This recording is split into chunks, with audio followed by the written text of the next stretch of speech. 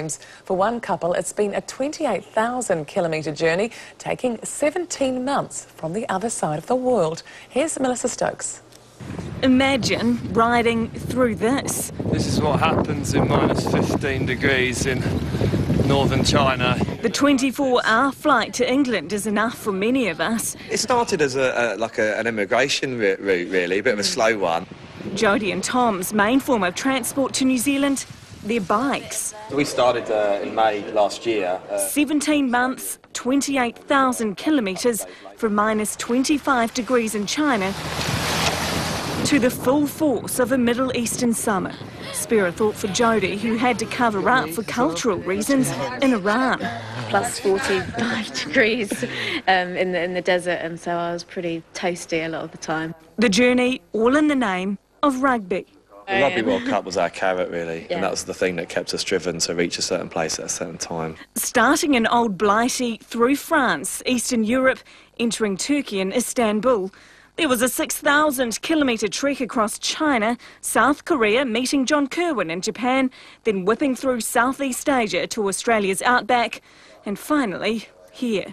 You wouldn't believe how many All Black fans out there. You've got 4.2 million here. There must be another 4.2 million scattered across West Asia. They love it, and it is often an inspiration of why rugby reached these areas.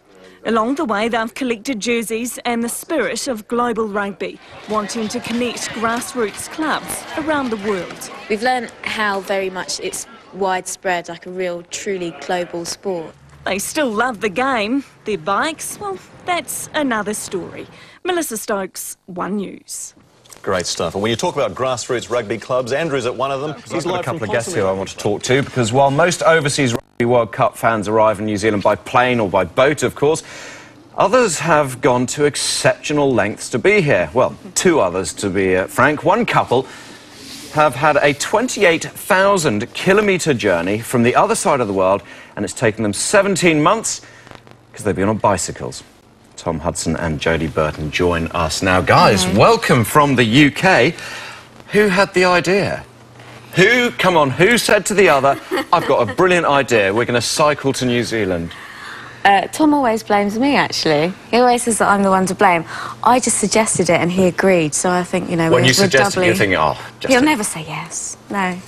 And Tom, you went, that's a great idea. It was a combination between the Rugby World Cup being a carrot for me and Jodie's sort of, I don't know, exploration sort of side coming out. And, yeah, she's had this sort of plan to cycle across the world ever since she's read books as a young girl. And, yeah, with the rugby was irresistible. And, you know, it was a route and a means to an end, really, for us. Can you actually believe that you achieved this? Because when you set out, you must have thought, well, come on, we'll give it a shot, but we might have to sort of, you know, park the bikes on boats or planes and that sort of thing? Oh, yeah, I mean, we've had to get a few boats, but definitely on the way down to Dover, and a puncture on the first day, and rain, and camping in the middle of a field, we didn't know where we were. I think we seriously had quite large doubts whether we would make it. So you got lost in the UK before you actually got out of the country.